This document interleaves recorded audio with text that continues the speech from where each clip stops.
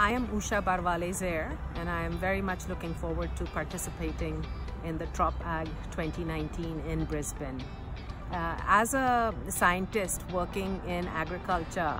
one of the things that always strikes me is how dependent a smallholder farmer is on the quality of input that they receive in terms of planting material, be it horticultural crops or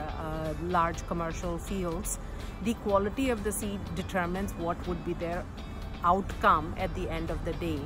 And one of the things at Mahyco that we have done from the time the company was established to develop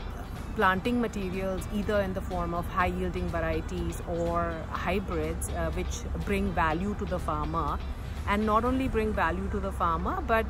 farmers have access to such material through a network of dealers, distributors, and a distribution chain, which is very, very critical. Similarly, access of market to the farmers is very important, and that is a new area that we are working on, looking at how we create digital platforms to allow farmers to be able to have better access to markets.